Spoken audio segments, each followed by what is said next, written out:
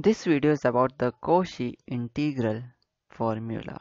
Now, Cauchy integral formula is also derived from the Cauchy integral theorem, but this formula is really important in solving integral questions.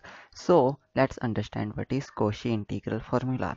Now, if you have watched the previous video in which I solved a question in Cauchy's theorem, then this video is simply a piece of cake for you. You will understand it very fast. If not, then go watch that video and then watch this video to get better understanding of Cauchy integral formula. So Cauchy integral formula tells us that if fz is analytic within and on a closed curve C and A is any point within C, then f of A is equal to 1 over 2 pi I integration fz by z minus a dz. Now this is what Cauchy integral formula tells us. This helps us to find this thing. If we take this thing here and take this there, then we get this. That is integration of fz by z minus a dz, and here if z equal to a, this becomes non-analytic. That's why this formula helps us to find this is equal to 2 pi I into f of a. So this is a little familiar to you if you have watched that video. Also from this formula, this one, we can derive another thing also, which is this. So let's derive that. Now differentiate that given formula with respect to a, this one. We get this, that is f dash a is equal to 1 upon 2 pi I integration minus fz upon z minus a square.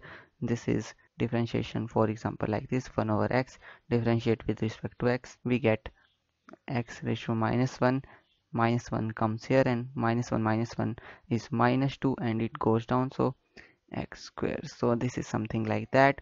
So we did that and got minus 1 upon z minus a square. Also according to chain rule, we have to differentiate this with respect to a also. We get a minus 1 here and these minus cancels each other and we get this. Now we differentiate again. We get this double derivative of a, then we get a 2 in here which will go out and then come up with the minus sign, but that minus sign will be compensating with this and we get a cube in here. And you will think why I not deleted these two. This is because this can be written as a factorial of 2. Now if we differentiate 3 times, we will get this, and now we will generalize this so that if we differentiate n times, we will get f and a is equal to n factorial by 2 pi I integration of fz by z minus a raised to the power n plus 1 dz. Now this can be written as like this. If we take this in here, will be equal to 2 pi I over n factorial f and a.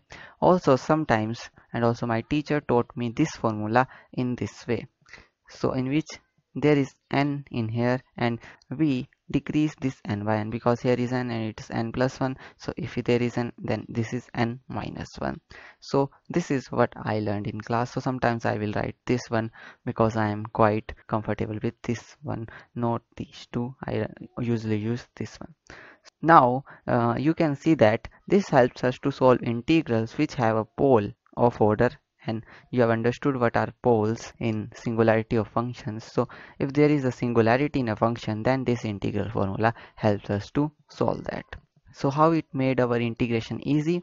See, this integration, if we want to solve example fx over x minus a raised to the power n type of integration, then it's quite difficult. But if we convert this x to z and do our conversions accordingly and solve it, we just have to take the derivative with respect to a and multiply it by this factor, and here is our answer. So that's why this makes integration really easy. So this was the Cauchy integral formula. Now in the next video we will do the proof for Cauchy integral formula. So thanks for watching this video, and always remember that math is everything.